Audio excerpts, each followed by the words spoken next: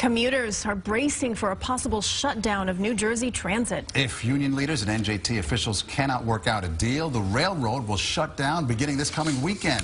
CBS 2's Brian Conybeare live in Newark, where talks are happening right now. Brian.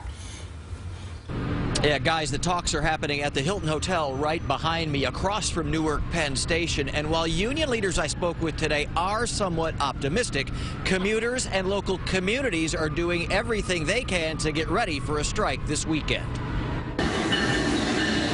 New Jersey transit trains could stop pulling into stations when the clock strikes midnight Saturday night into Sunday if negotiations between 11 unions and the commuter railroad that serves 105,000 people a day fall apart. If there's no train, everyone's going to be commuting by car. It's going to be crazy. 5 years is too long! 5 years is too long!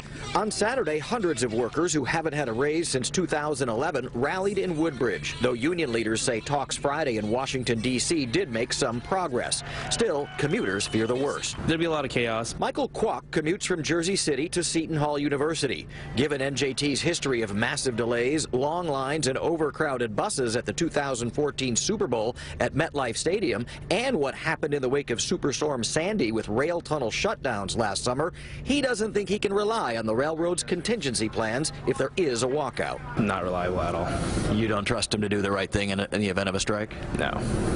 We fully expect this to be worse than Sandy. That's why some communities like South Orange are making contingency plans of their own. Township Administrator Barry Lewis says these jitney buses will be their main alternative. Instead of picking commuters up around town in South Orange and bringing them here to the New Jersey Transit Station, the plan is these jitneys will pick people up here at the station and take them to the PATH trains in Newark. But that service would only handle about half of the 2,000 residents who take the train every day, and you can't use the jitneys if you don't live here. We don't even have enough jitney capacity to handle our own residents, so we're going to limit it to that, and you know, proof of residency will be required. This kind of local planning is being repeated all over North and Central Jersey. Communities hoping for the best and bracing for the worst if negotiations get derailed.